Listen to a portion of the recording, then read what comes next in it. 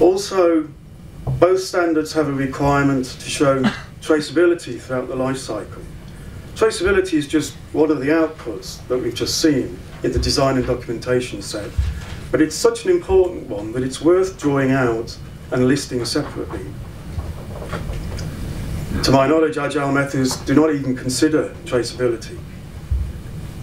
Well, the two issues above, the design and the documentation issue and the traceability issue, have been noted by other investigators, as I'll come to later.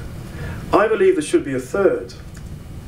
The requirements of DO 178B and EN 50128 standards for independence in some of the software development roles. For example, the tester must be independent of the implementer. An implementer shouldn't test his own code. That's why I made test-driven development an amber issue above. I turn now, I think you can just read that. I turn now to some opinions expressed in the literature about Agile methods and safety-critical software.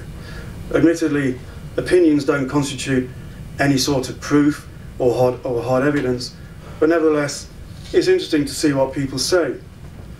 I won't repeat every quote here, just a few selected ones. Chanu notes, as I have above, that the design and the documentation issue and the traceability issue are important. He says, without any adaptation, XP's set of by-the-book practices does not provide the formalism and the proofs required for certification inspections. Documentation must be considered as part of the product. He also says we've added a continuous traceability practice.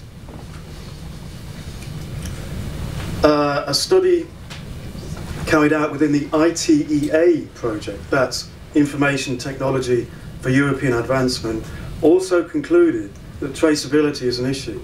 The study noted that in safety-critical systems, emphasis is placed on requirements traceability, and thus extra documentation is required. The study also concluded that for large and complex systems, a predefined architecture is needed. Refactoring is not enough, a design is needed.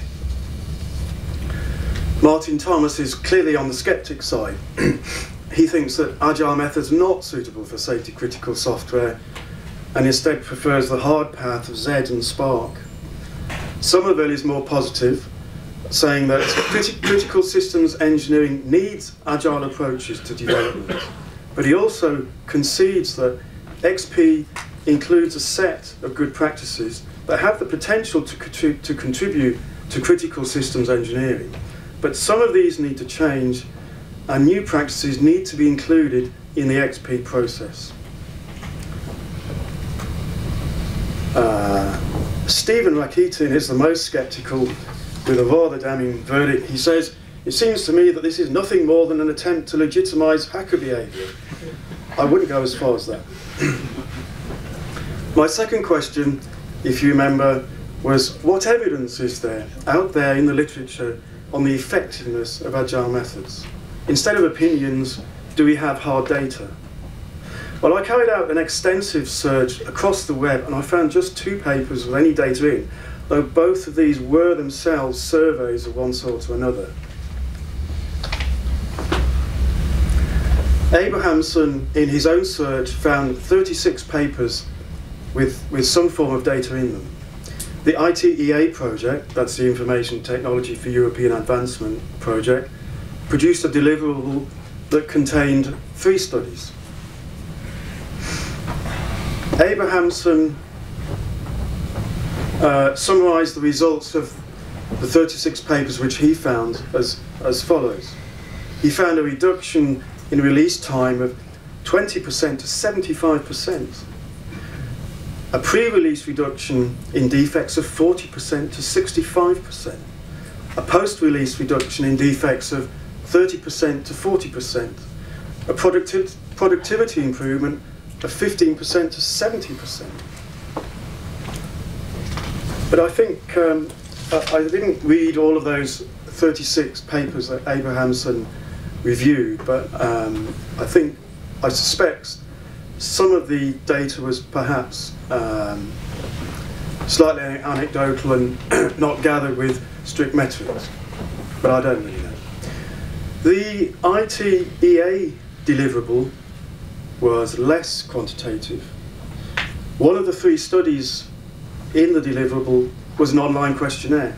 There are 131 replies to the questionnaire. The 4 most relevant questions and their responses, the responses to those questions were: question 1, has the adoption of agile processes altered the quality of applications? 36% of respondents said the quality was significantly better, 53% said the quality was better, 11% said the quality was unchanged, 1% said it was somewhat worse. The second question was, has the adoption of agile processes altered the cost of development? 5% said it was much less expensive, 44% said it was less expensive, 46% said it was unchanged, 5% said it was more expensive. Question 3, has the adoption of agile processes altered the level of business satisfaction with the software? 26% said significantly better, 57% said better, 16% said unchanged, and another 0%, 1% there. Last of the 4 most important questions, what proportion of projects are appropriate for agile processes? Only 16% said all, 50% said most, 22% said half, 7% said some, 5% none. But crucially, that study doesn't say how many of the respondents were referring to safety-critical projects. So, to sum up my presentation then, I've examined whether agile methods are compatible with the production of safety-critical software. And I presented evidence from the literature of the benefits of agile methods, particularly as regards safety-critical software. My conclusions are that agile methods in general need to be adapted for use in the area of safety-critical software development. Certification requirements mean that necessary documentation must be incorporated into any agile process selected. Traceability and role independence must also be considered. The logical extension of agile methods to the safety-critical world could require continuous certification. Release cycles are likely to be longer in safety-critical projects, but there's no reason not to move towards the concept of frequent release cycles with an on-site customer. But I think we need to gather more evidence using reliable standard metrics, and certainly Silva Atina's Agile Club will be willing to assist in this work. Thank you.